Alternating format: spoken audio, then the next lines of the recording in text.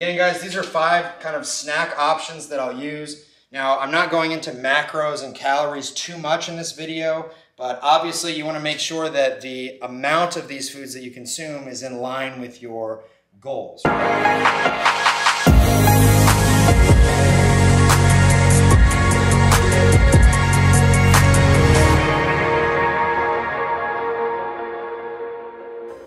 Hey guys, Dr. Will here. We have a special episode with you. We are in the kitchen with Dr. Will. So this is a 3-part series. I'm going to show you guys some excellent snack options. I'm going to show you guys some breakfast options, and I'm going to show you guys some sort of lunch and dinner options. I get asked a lot about nutrition from patients, and I'm not a nutritionist, I'm not a dietitian, but obviously I'm somebody that helps people with their health. And so particularly, patients that are dealing with, different health issues and orthopedic issues, the nutrition that you're putting in your body can make a big difference as far as how well you heal and how your body responds to therapy. So I always do talk to patients about nutrition and about hydration. So I just want to share with all you guys some of the things that, some of the information my patients are privy to, but maybe not everyone in my audience has access to my office. But you're curious about nutrition and maybe some of the things that I do and the things that I recommend.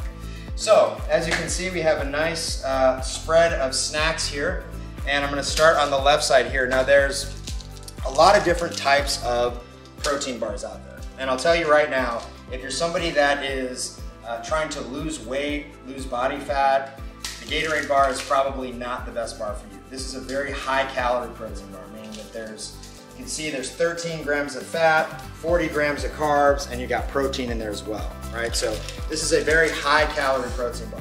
However, if you're someone like me and you're extremely physically active and you are somebody that exercises a lot, and you have an active job, and it's hard for you to get a lot of calories in throughout the day, this is a very quickly digesting bar that you can eat throughout the day. There's other things like the Cliff Builder bar, which is pretty good. There's the Rise bar.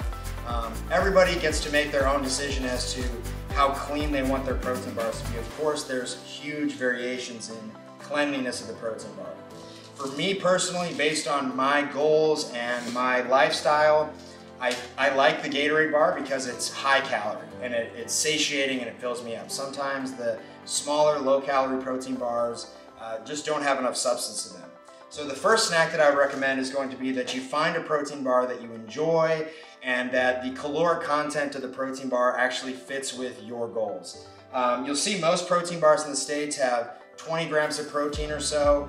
So you want to look for a bar that has at least 20 grams of protein. For example, a granola bar that says, Kirkland bar with protein, but then you look and there's only 5, 7, 8 grams of protein. That's not going to be a good use of calories because that's going to be probably a little bit heavier with fat and a little heavier with carbs. So for you to get your protein in during the day, protein bar is very, very good. Another snack option that I personally use a lot and I recommend to patients all the time is this awesome brand called Fuel for Fire, okay? So this to me is a lot like baby food for adults. And I know some adults even use baby food for this option, right? It's an extremely fast, quickly digesting carbohydrate and protein supplement that has whole foods in it. So this one specifically is sweet potato and apple. So I'll tell you how I use a Fuel for Fire and how I recommend it to patients. I have a lot of patients and a lot of clients that I program training for that are often going straight from work to the gym, okay? And usually, during a typical work day, someone will have breakfast at 7 or 8 in the morning, they'll go to work, they'll have lunch at noon, and their work day ends at 5. And then they have a 30, we're in Miami, so everyone's got a commute, right? 30, 45-minute commute to the gym. Now, to me, I'm always trying to get my clients, whether your goal is weight gain, weight loss, lose fat, gain muscle, whatever the goal is, I want a lot of those calories to be around the training window, right? Meaning that I want you to be getting calories in on your way to the gym, an hour before the gym, and I want you to get a lot of calories in after the gym, right? That way you're gonna make best use of those calories. Those calories are gonna go towards building muscle and recovering your body, whereas calories that you're eating, first thing in the morning, a super high calorie meal, or late at night, a high calorie meal, those calories are more likely to be stored as fat and may not contribute to the type of physique that you want. So I'll often have a patient have a Fuel for Fire on their way to the gym. 30 minutes before the gym, throw this thing down. You get a little bit of protein, you get a little bit of carbohydrates, you get some fruit and some whole food in there. It uses whey protein, so it's really, really good, and they're super tasty. So there's a couple of variations out there. The grocery store sells, baby food type items, these squeezable kind of juice things. The only thing I would be cautious of is the ones that are sort of yogurt based, because dairy right before the gym may not be the best option, particularly depending on how you digest dairy. Most people feel a little bit heavy and bloated with dairy, even if they're not lactose intolerant. So that's not the best thing to have right before the gym. You want something quick, it's gonna give you a little boost of energy, and then this is gonna be used by your body to fuel your workout. So number 3, everybody loves Fairlife, right? Fairlife is, to me, it's like sort of the best protein shake option that I found. This is the Fairlife Core Power High Protein Shake. You can see there's 26 grams of protein in this and only 170 calories, which means more than half the calories are coming from protein. You have a little bit of carbohydrates and a little bit of fat, but this is basically sort of a milk-based protein product. And again, if you're lactose intolerant, this may not be the best option. However, I have found that even for myself, I don't always digest milk particularly well. Like I'm not a milk drinker, but the Fairlife shakes digest extremely well. I could have one of these in the morning. I could have one of these an hour and a half before I work out, right after the workout, in the middle of the workday. And again, it's something you can throw down really quick, and it's high in protein, right? So if your goal is to have sustainable energy and to stay lean, not have something too heavy, this is a really, really good option.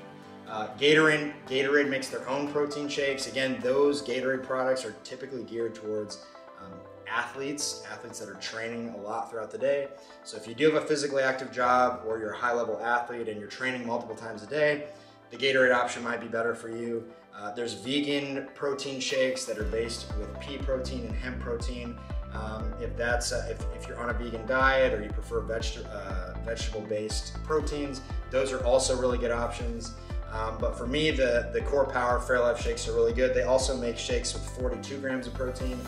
So for me, if I'm gonna make a smoothie or do something post-workout, because I'm over 200 pounds, the 40 gram of protein option is good for me, because I'm usually looking to get 180 to 200 grams of protein per day.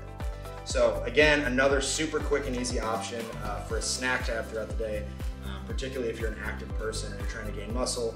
Throw one of these down at 2 in the afternoon, and that way you're just getting that constant influx of protein. Number 4 is going to be rice cakes. And for some reason, rice cakes went out of style, because back when I was younger and I was looking up to bodybuilders and fitness influencers and athletes, everyone had a gallon of water and a bag of rice cakes with them. That was the bodybuilder thing. But rice cakes are still an excellent option to get some calories throughout the day and to get some carbohydrates, right? So you can see here, 90 calories per rice cake, and it's basically all from carbohydrates with a very low sugar content, right? So these are just pure carbohydrates. So if you're somebody, again, if you're trying to gain weight or lose weight, just control the portion size, right? If you're trying to lose weight, have 1 rice cake with the topping. If you're trying to gain weight, have 3 rice cakes with the topping. The other great thing about rice cakes is they're very easily digestible, and you can check the sweet or savory box, right? You can take a rice cake like this, you can put a little bit of almond butter, some strawberries, some dark chocolate chips, some chia seeds, pistachios on top of the rice cake, and make it more of a sweet option. Or you can take you can take a rice cake and you can make it into a more savory option, right? You can use a whole grain rice cake, barbecue sauce on it, you can put a little bit of turkey, cheese on it, whatever it is that you want, but they're super versatile. So rice cakes are something that I'll use a lot and I'll recommend a lot. Again, I'm on the move all the time. At my job, I'm usually seeing patients back to back, oftentimes with no structured break throughout the day. And then I also teach, so I'm driving to my class, I'm teaching my class, I'm in a lab, I'm in a classroom, and I just need to get lots of calories in quickly, because I don't want to overload my evening with calories and affect my sleep negatively. So I want to make sure that I'm getting good calories. Nut butters, of course, are another great option. And this will oftentimes go on top of the rice cake. Back in the day, I used to just do a spoonful of almond butter and just eat that. But nut butters are another really good option. They're fairly healthy. They are calorically dense, meaning that you don't want to, crush an entire tub of almond butter. But a scoop of almond butter will be very satiating because it's high in fat, high in protein, and it's going to provide you a really clean source of calories. Again, that is satiating, which is key. The other thing that's satiating would be a giant bowl of vegetables, but it's not always practical if you're a professor or a chiropractor, if you're a chiropractor, to eat a giant bowl of vegetables. It's much easier to eat a scoop of almond butter and put it on top of a rice cake, and that's going to keep you full for a couple of hours.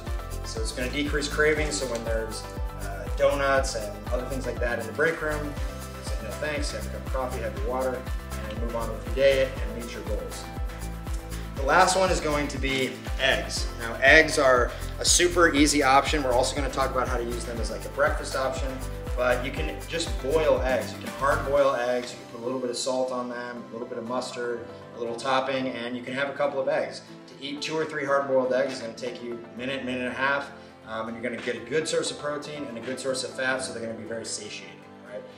Not a lot of sugar, not a lot of other unhealthy processed things. It's just an egg, so it's a great way to get calories and keep yourself satiated. So again, guys, these are 5 kind of snack options that I'll use. Now, I'm not going into macros and calories too much in this video, but obviously you want to make sure that the amount of these foods that you consume is in line with your goals, right? So if your goal is to lose weight, we're not going to be crushing 4 Gatorade protein bars per day. Maybe we'll pick a lower calorie protein bar. But again, even if your goal is to lose weight, snacking is actually a good thing, right? Snacking intelligently can keep you satiated. It can decrease the volume that you're putting in your stomach at one time. It can give your digestive system a break, and it can reduce cravings, particularly nighttime cravings of sugar. I found that things like this Fuel for Fire can really help decrease the nighttime sugar cravings, which will ultimately help with sleep, which will help with recovery, helps with metabolism, and everyone's happy. So I hope you guys enjoyed the video. If you have any specific questions on nutrition, you can reach out to me.